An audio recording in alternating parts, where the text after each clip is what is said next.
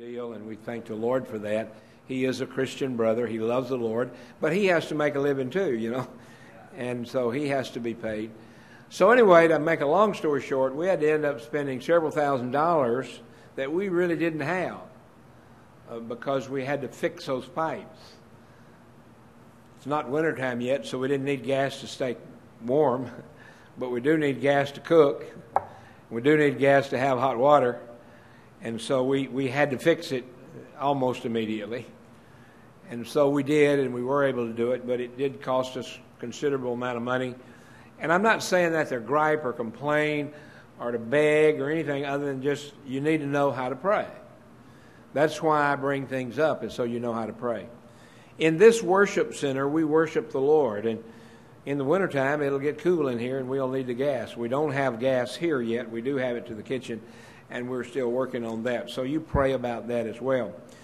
But this young man, Jason Hershey, said, I think we ought to do a David's tent in D.C.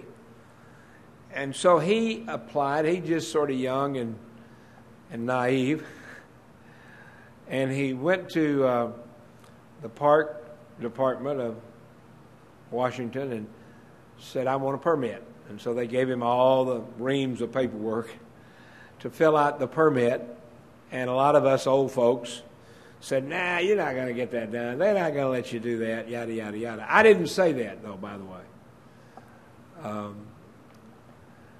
Some other old folks did. But anyway, to make a long story short, David got the paperwork and got a friend to help him. And they filled out all the paperwork, and the people came back and said, well, yeah, we think we can approve this. But you got to tell us where you want it and when you want it. You got to have a date for the permit. And that was the first thing they had to have. And David said, well, why don't we just do it on my birthday? And his birthday is September the 25th. So that's what they put on the application. And then they said, and where are we going to put it? And the Park Department of Washington suggested the ellipse. I guess maybe they were afraid they'd do it on the front lawn, so they wanted to put them on the back lawn. The ellipse is an oval-shaped lawn where they do a lot of things every day. The Easter egg roll there and stuff there. And they've done some other stuff there on the ellipse. You see that in the news quite often. And so they said, okay, fill it out. Now we're going to do September the 25th, and it'll be on the ellipse.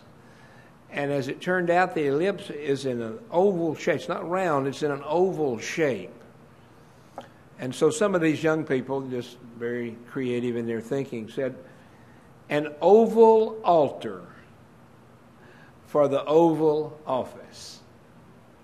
And I thought that was clever. I just wished I would have come up with it. But I thought it was clever. An oval altar. They're going to be an altar. They're going to put a tent up there.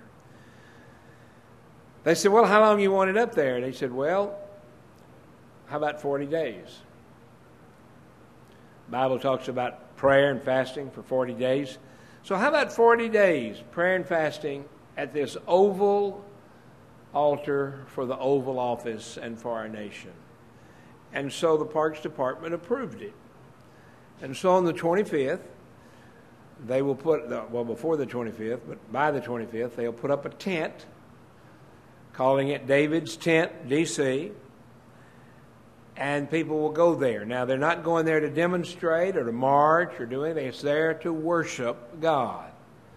It's not Baptist, it's not Pentecostal, it's not Catholic. It's everybody to come there and to worship 24 hours a day, 7 days a week. So it's not a place to go and demonstrate or anything like that. There are other places to do that and other things to do, but this 40 days, David's Tent, is going to be a 40-day worship center, a temporary 40 days worship center. They'll have chairs. They'll be able to play music, and they'll have electricity. At 9 o'clock at night, they will have to cease any amplification, that is, speakers. They can still sing and play acoustic guitars and drums, anything that doesn't have to, that's not amplified. And I just found that out today because I said, well, golly, how y'all going to worship at night with no music? And he said, oh, we'll have plenty of music. We just won't be able to amplify it. And, of course, these kids, they like it loud, you know. So I'm sure some of them will struggle with the music not being loud enough. But us old folks will say, hallelujah, praise the Lord for the rule, because it won't be too loud, you know. But anyway, it's going to be a time of prayer and fellowship and worship there at the D.C. tent, David's tent in D.C. I'm going to be able to go back there, Lord willing, and spend a few days in the tent. I'm looking forward to having not a demonstration, not a rally, not a march, but just worship. Just sit down in the tent and worship for a while. Maybe stay all night. I don't know. We'll see what happens. But you pray for me. I do want to go. I am planning on going. The Lord provides. And so you pray for me and others. We've been talking with people. We've been talking about it on the television. If you watching on TV would like to know more about it, go to davidstentdc.org. davidstentdc.org. And you can find out more about it. And people are going to be coming in. We understand there's over 100 young people that have decided to take a mission trip, a worship mission trip from around the country to go into D.C. and just be there to worship. Not to march or demonstrate, but to worship. We don't know who else or how many others. Maybe a handful, maybe a big bunch. We don't know, but it's in God's hands. So I want you to pray. It starts on the 25th and then goes 40 days. There's some other groups that are doing a 40-day to pray for America, and they'll be doing that as well, not only there but around the country. And that's Pray America Back to God. And there's a lot of great, exciting things going on. Prayer days, prayer lines, prayer vigils, prayer and worship services there at the tent. And so we want to continue to pray for these different events and these different worship experiences. You see, I see this not only as a personal thing that's going to be fun in the spirit, i.e. a chance to go and worship, but it's also going to be an opportunity to have people that might not go to church, might not come to talk to you about the Lord, but might just go to that tent and say, what's going on over there? What's happening? And they might see Jesus in some of us if we'll act right. Might see Jesus in some of us and then say, hey, tell me about this Jesus. And so I'm excited about what God's going to do to bring some people to himself. Not only help me worship God better, but bring some people who maybe have never had the privilege of worshiping God because they don't know Jesus. Jeremiah said, O you children, gather yourselves to flee out of the midst of Jerusalem, and blow the trumpet in Tekoa, and set up a sign of fire in Beth Cheram, and for evil appeareth out of the north, and great destruction. Arise, and let us go by night, and let us destroy the places. Be thou instructed, O Jerusalem, lest my soul depart from thee, lest I make thee desolate, and the land uninhabited. But you see, Jeremiah talks about that, and in verse 12, or chapter 12, he says, Righteous art thou, O Lord Jesus. When I plead with thee, yet let me talk with thee of thy judgments. I believe our nation is at a precipice of judgment. I think God's going to bring some pretty heavy-handed judgment down on this nation if we don't pray, if we don't worship him, if we don't get our act together. Wherefore doth the way of the wicked prosper? Wherefore are all they happy that deal treacherously?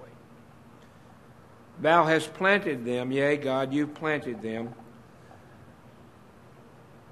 John 3:16, in talking about the world, says God the Father, God the Son, and God the Holy Ghost. God loved the world so much, and you remember the verse, John 3:16 says, God so loved the world that he gave his only begotten Son, that whosoever believeth in him should not perish, but have everlasting life. So I'm praying that this worship experience will draw people to a personal relationship with the Lord Jesus Christ. And that's a very special, but that's exactly the same thing we do here. That's why we never end one of these worship experiences without giving everyone an opportunity to make sure that they have chosen the path to serve the Lord Jesus Christ. So even our worship services have an ulterior motive, that is, to win people to Jesus Christ.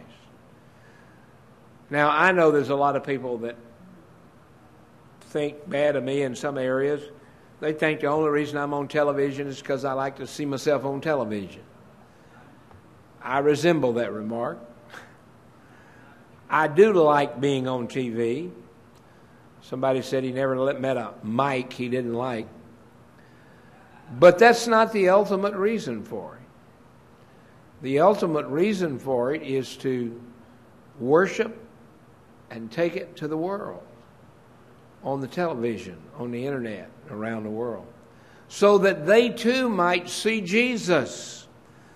I hope that whatever we sing or whatever we preach or whatever we pray, that Jesus Christ will be lifted up. For he said, if I be lifted up, I will draw all men, and that means women, all men unto myself. And so that's why we do what we do here. That's why we have a worship center. And that's why we want to keep it as clean as we can. We want it to be a worship center so it's not distracting and so forth. And so please help with that. When you bring stuff in, take it out and help us with it. But there's a lot going on in our nation, a lot of things we need to pray for, especially in light of the election coming up.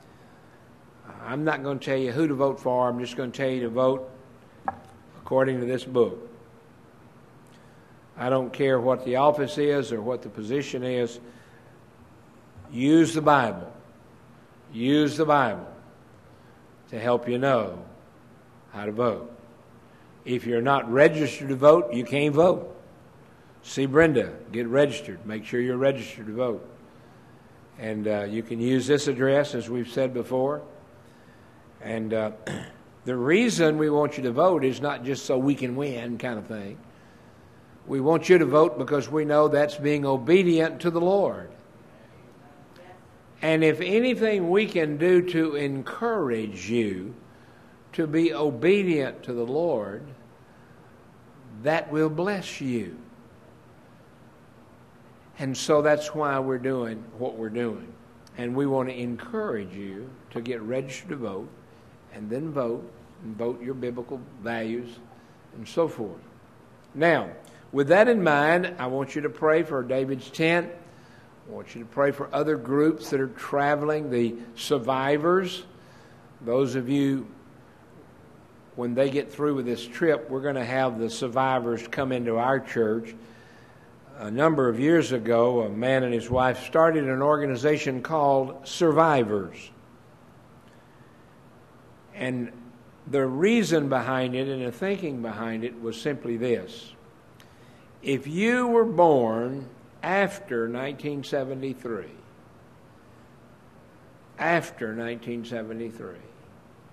you are a survivor, because in 1973, our government, our Supreme Court, our churches, our people started the greatest Holocaust that has ever been visited on the face of our nation and our world.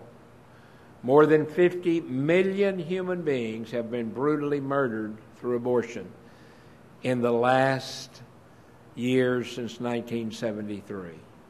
And so if you're here and you were born since 1973, that means you're a survivor. Well, this group named their group the Survivors. And they learn and work and how to protest at abortion clinics, how to go before government offices and impress upon them that they need to vote against killing babies and so forth. And so this group called Survivors. Most of them are young people. There's a few older folks, but most of them are younger people. And they go into training camps and they learn how to be ladies and gentlemen when you're going before the government, when you're on the street. Not everybody can do that. You know, we all need to learn. And I've learned a lot from the Survivors, because I've learned sometimes I need to say a little less than what I really want to say, kind of thing. And so that's part of the training. They're en route right now. In fact, I think they're in Tulsa. But they're making a trip across country and going to end up in Washington, D.C. And we're going to have a Religious Freedom Day in Washington, D.C. on the 30th day of September. We're going to have 2 services near the White House. Not at the tent, but near the White House. We're going to have an evangelical service. That is the kind of service we have. And there's also going to be a Catholic service. A rosary will be said. And I've already told people on television and other places, if you see me there, I have not converted to Catholicism. I'm going to be there to stand with them for their religious freedom to do their religion any way they want to. Now, I can agree and disagree with Catholics all night long, and I have some very good friends that are Catholics. But the bottom line is, I want to be there to stand, and we're going to stand. And the name of the group that's doing it is called Acts 29:5. And that's where the disciples had been preaching the gospel, and they ended up in jail. And while they were in jail, the Holy Spirit said, I don't like it that my people are in jail. He brought an earthquake and opened the jails after they had a prayer meeting in jail. And so they were out preaching again on the street. And the government came and said, did we not tell you not to preach in the name of Jesus? Did we not tell you not to do that? And we already put you in jail for it. We'll put you back in jail. And Peter said, whatever you want to do, go right ahead. We don't want to be disrespectful. We don't want to be disingenuous, but we must obey God rather than man. We must obey God rather than man. And so they obeyed God and continued to preach. This HHS mandate that Obama and the other people are bringing down is in direct violation of people's religious freedom. Let me tell you how. We don't have a staff here. But let's say, as an example, that we could afford to pay Brenda and Frankie and David and some of the others of you that work here all the time. Let's say we could afford to pay you, if we had money to pay you, and we could get insurance for you. And we would get an insurance policy that would cover our employees. A lot of churches do that because they have the money to do it. But under this new mandate by the government, if you have an insurance policy, that insurance policy covers killing babies. Therefore, part of your money, in fact, what they're going to do is they're going to take $1 away from everybody on the policy and use that to pay to kill babies. That's wrong. Some of these young people have insurance policies. They're going to go and stand in front of the White House and tear up their insurance policy and say, we must obey God rather than men. And others of us are going to be there to pray, and they're going to say, you can't pray here. And like I did a few weeks ago, I said, I'm in America, and I'm going to pray. I'm not going to be in the way. I'm not going to cause trouble. But if you tell me I can't pray, if the government says I can't pray, then I'm going to say I must obey God rather than man. And if I do that, they are liable to put me in jail. Won't be the first time. But I'm not going there to go to jail, but I am going there to say I'm going to obey God rather than man. The Roman Catholics are especially upset about this because many of them are larger churches and they have big staffs and they have teachers and all kinds of things, and they're all on the insurance. And they're saying we can't have an insurance policy for our church that's going to allow babies to be killed. And therefore, we don't want that insurance. And the government is saying, no, you must obey the government. You must have that insurance. And the Catholics are saying we must obey God rather than man. So on that 30th and then on the 1st, 2nd, and 3rd, there are going to be some demonstrations there saying we're going to obey God rather than man. And some of us may end up going to jail. And so I would encourage you to pray for those that do end up with the privilege of being in jail. Not the first time Christians have gone to jail for what's right. But we want you to pray for those. There'll be some that have never been there before. Some of us old-timers just take a nap, you know. we know how to deal with it. Some other people that won't be quite that fortunate. But you pray for those that might go to jail. Pray that somehow, some way, the government will decide, no, we're not going to put these people in jail. And which wouldn't surprise me because they might decide they don't want the bad press. But anyway, you pray for the David's tent. You pray for the people going to stand for religious freedom. You pray for us that are traveling all the way across the country to go. Pray for those that live right there in D.C. and Virginia that'll be close to home. Pray for them. Pray for us as we go. And pray for the Lord's will to be done. Now, are there other prayer requests or praise reports anybody would like to share at this time? Okay.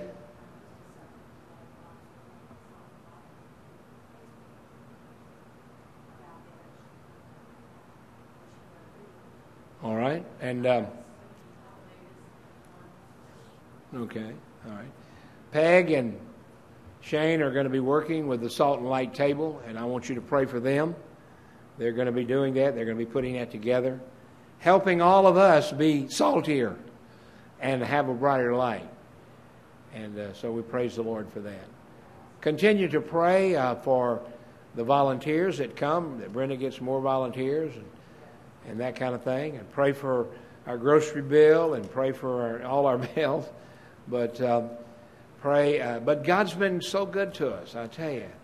We got tons of food. God's been so good, and we thank the Lord for that. Thank you, Lord Jesus. Any other prayer requests? Yes, ma'am. People to actually go in there and vote. We've been announcing it in line and stuff like that.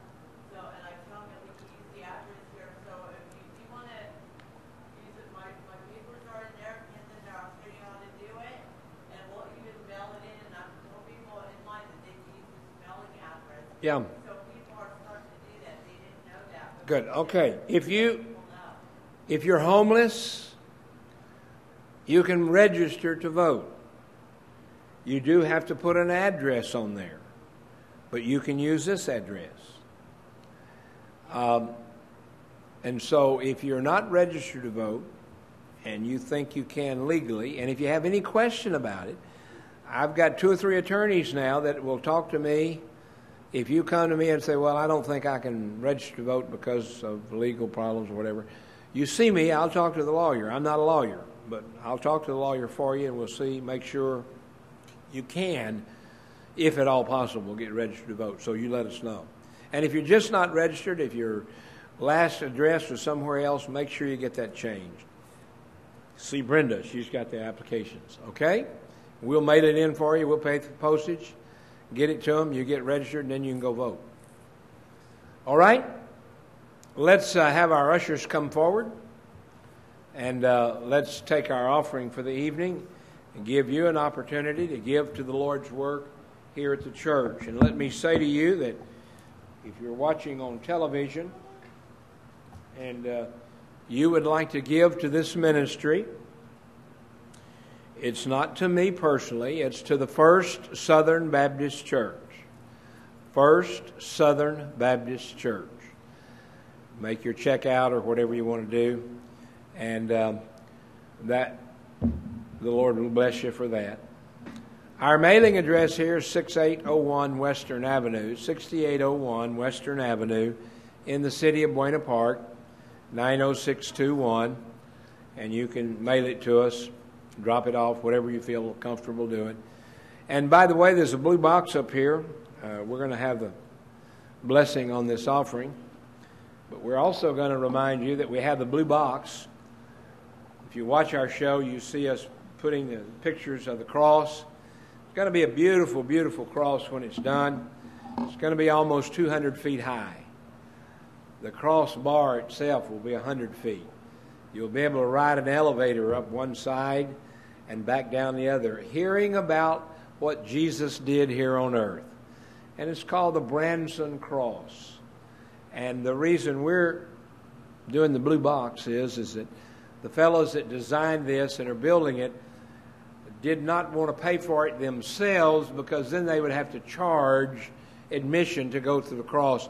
And they said, we don't want to do that. So please help us build the cross. So when you put your change or a buck in there, that goes toward the building of the cross. That doesn't come to the offering. That goes directly to them. And we thank the Lord for that opportunity.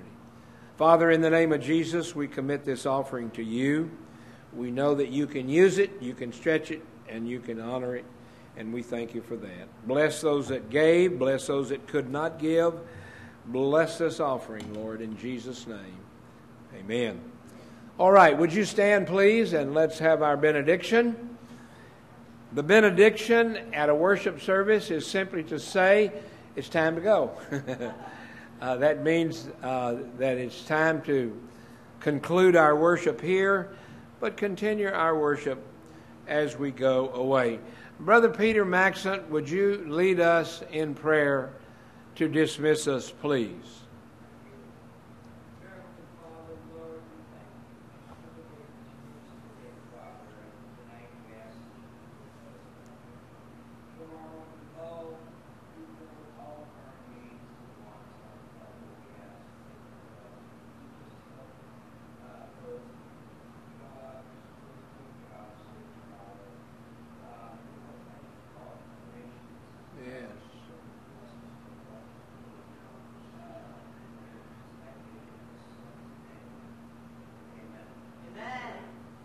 Amen, amen. Thank you, Peter. Thank you, folks, for coming. God bless you. Have a great evening.